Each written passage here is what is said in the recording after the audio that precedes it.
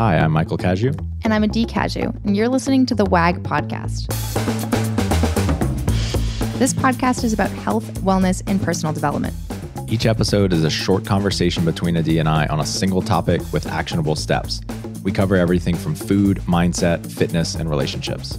We started WAG because of the way health and fitness changed our lives, so we hope to share a tool or two that helps you along your way.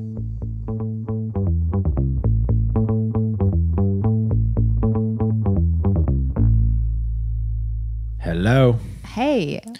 What's up, y'all? Thanks for joining us. Today, we are joined by Shy Caju, who is a little bit sick, so you're going to probably hear his sniffles. Bless you, bud. His sneezes, his farts. So He just ate too, accept so there it. might be some That's going to happen. Poop, fart things. All right, let's get into this. So today we're talking about a writing exercise, which essentially is like building your own success map. You know, one reason that it can be really powerful is that it can help you become aware of how you behave and the types of mindsets or the mindset that you have in a particular area when you're really, really crushing it. And it can help you avoid falling into the trap of feeling stuck, falling into bad habits. And if you get really clear about what it takes for you to be at your best, in times when you do struggle, you can either physically revisit this, or just by going through this exercise, the next time you struggle, you're going to be more aware of what you need to do to get back on track. Yeah, essentially you're trying to avoid when you're going through a hard time in life for this lasting longer and longer, and you want to be able to get out of those really hard times as quickly as possible. So this exercise is going to help you repeat what works really well for you and make it easier to just, hard times are going to happen no matter what. Mm-hmm. And this just helps us have a good mindset about it that works for us. Instead of just listening to other people, you can be your own. It's like, your own guru, your own guru. You're like kind of telling future you how to get out of tough situations. Mm-hmm. So you're your own therapist, essentially. So talk about how this came about with Kat. So working with Katrin Davidsdottir, 2-time CrossFit Games champion. She is an incredibly successful, disciplined, amazing athlete and woman altogether. And she also goes through some hard times. So she was going through a harder period of the season, and we had been trying to work on a bunch of different strategies for what could work well and how could we make things a little bit easier, how could we make training better, nutrition better, achieving goals easier, that type of thing. And then, life started picking back up. And there was a period of time where she was just absolutely crushing it. I could tell every single time she would check in with me, there was so much positivity that was just oozing through the screen. She was so excited about life. She was so excited about training. All of her injuries were being managed, all sorts of things like that. And there was an opportunity for us to take stock of what was happening right then. So in that moment, I asked her to write down all of the things that she was doing, all of the ways that she was treating herself, all of the things that she was thinking. What is she doing in that period of time that's helping her have this level of success? Mm-hmm. Yeah, I've done a version of this quite often in my journaling practice. And the first time that this had a big impact on me, this story, Adee, I was revisiting some really old journals, and then I saw this pattern emerge of, let's say, 7 years ago. I went through this period of time of being depressed and anxious. And then right after that period, I wrote, I'm happiest when I meditate 20 minutes, at least 20 minutes every day. And then fast forward another 3 years, and I went through the same thing. I stopped meditating and I got depressed and anxious again. And, my life was a little bit out of order. And then I wrote in my journal, I'm happiest when I journal and meditate. And so to this day, in the past 2 years, I've missed probably 2% of days of meditating. And it's because I was able to look back and see that pattern. And I just have obviously my own map of success. I have this one thing that I know makes me happier and more successful in everything. Yeah, it's human nature too to forget things. It's probably to our benefit in a lot of scenarios. I just went through pregnancy and labor and delivery, and it's probably a good thing that I forget how painful that was and how difficult certain moments of that were, so that we can have another one. And it's not, it doesn't hold me back from doing that. Right. Or like from, oh, Bless you, bud. So it doesn't, I think for evolutionary purposes, that's probably a good thing. Like we don't remember, we forget pain really easily. We forget challenge really easily. We also forget things that we're doing well or things that serve us. And so this is an opportunity to limit the forgetting, where I do this all the time. I know I feel my best when I don't eat sugar. I know that. I know that I feel my best. But man, when I get stressed out in the moment, it makes me feel good. And I forget that actually it's going to make me feel worse to have a bunch of sugar. So it was really helpful in this moment. And with working with Katrin specifically, the next time she went through a more difficult time, I said, hey, do you remember that we wrote that list of all the things that you were doing and thinking and feeling while you were crushing it? Let's pull that back out and revisit it. How many of those things are you doing right now, and how many are you not doing anymore? And you can go through the list and be honest with yourself.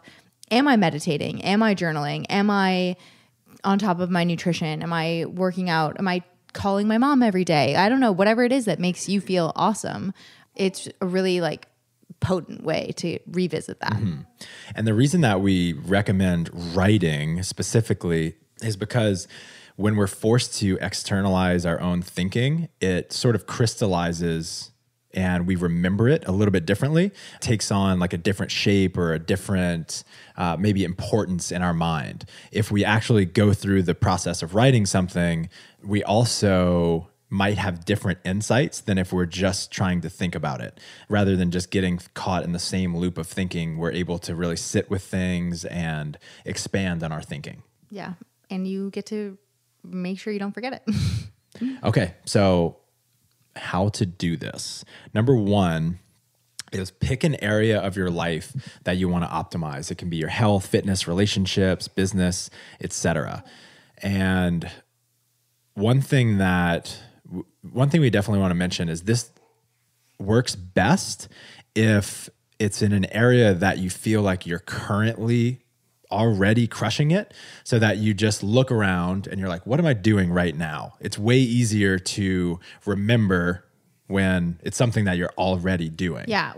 I think humans are notorious for having poor memory of past events. We just, when looking at something in the past, we just forget certain details. That's why we don't keep doing it, because we kind of forget it. So if you're crushing it right now, that's the best time to write down the things that are going well. However, if you're not and you're going through a hard time and you want to take an opportunity to do this exercise, what I would highly, highly recommend that is really important to make this work if you're not going through an awesome time right now is to really take it seriously and set aside a long time. Don't just do quickly like, oh, when I'm my best, I eat this or exercise this time or do this type of exercise. Don't do it super quickly. Sit down, take some time to really genuinely think about it and think about things that may not be 100% obvious.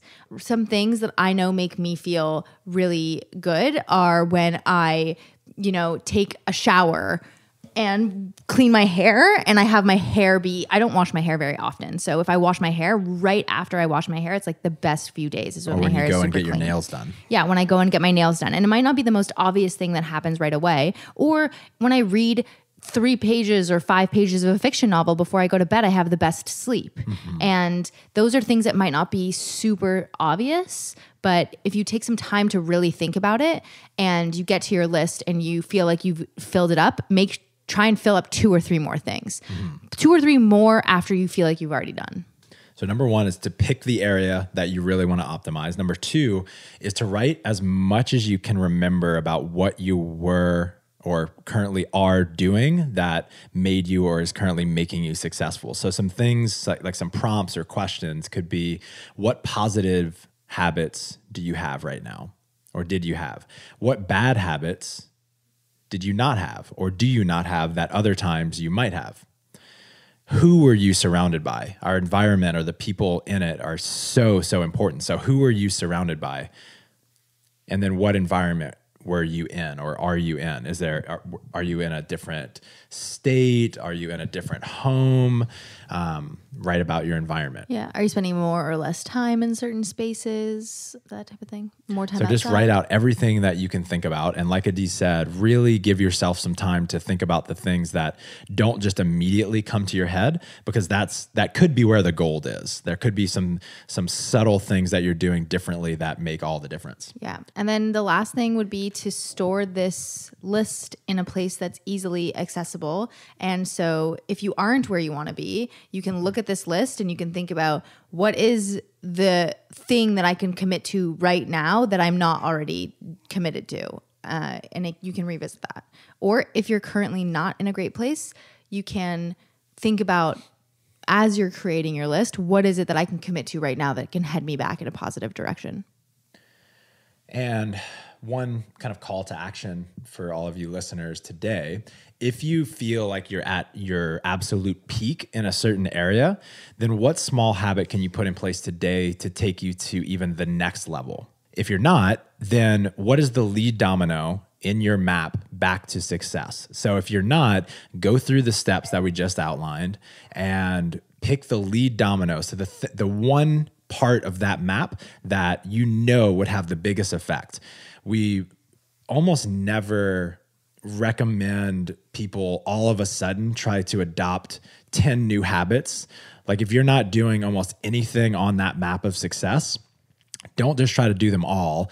Pick one thing that you know you can do every single day, and then the rest become easier and kind of like a bonus. And over time, you can add more. So what is the lead domino that you can do and stay consistent with to get back on that map? Yes. This is a super useful tool. I hope it's useful to you as well and that you take it seriously. All right, y'all. Peace.